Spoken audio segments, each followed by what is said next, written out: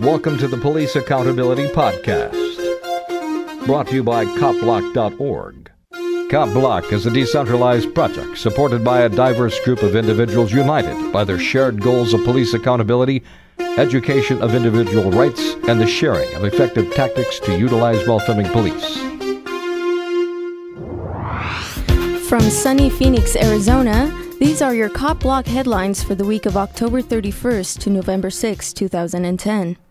The family of Aaron Campbell, who was killed in January by a Portland police officer, has filed a wrongful death suit against the police and the city of Portland.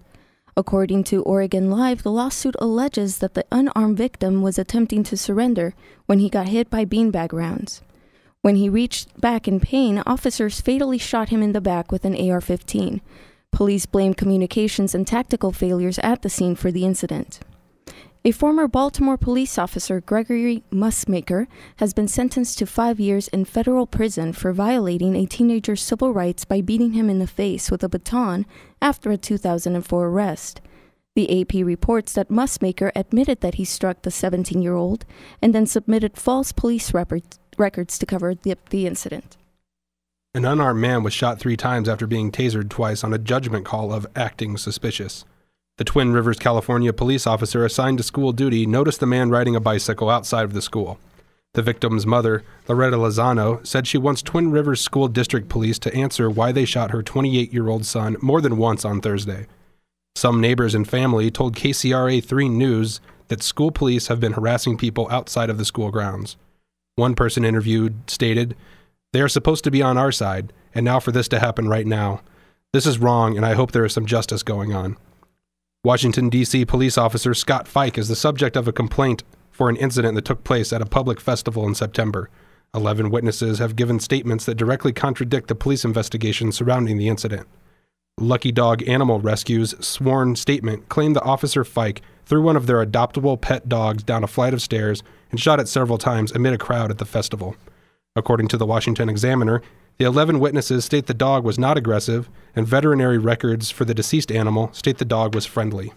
Some Rialto, California police officers are in a sticky situation after allegations emerged that they had had group sex with strippers while on duty. A drink server at the world-famous Spearmint Rhino sued the city, alleging she had sex with on-duty officers and was also involved in group sex at the Rialto Police Benefit Association's Union Hall. The Contra Costa Times reported that the investigation led to 6 officers. 4 were placed on administrative leave. Authorities won't name the officers on leave, citing the investigation. Officer Jordan Silva of Brockton, Rhode Island, was arrested this week for assault with a deadly weapon. The Herald News reports the incident happened after Silva and a friend were told to leave a local bar. Silva became aggravated and allegedly took a black handgun out of his pocket, put a bullet in the chamber, and waved the gun in the direction of the employees. After the incident, Silva returned to a car where he was confronted by Fall River police. Silva denied he brandished the firearm but was arrested after local police conducted interviews with witnesses. WDFW-TV reports that Officer Matthew Tate of the Dallas, Texas Police Department has been suspended and is under investigation after he fatally shot an unarmed man and unintentionally injured an uninvolved 11-year-old boy. The boy was shot in the arm by one of the stray bullets fired by Officer Tate. Police were reportedly in the apartment complex looking for alleged drug activity.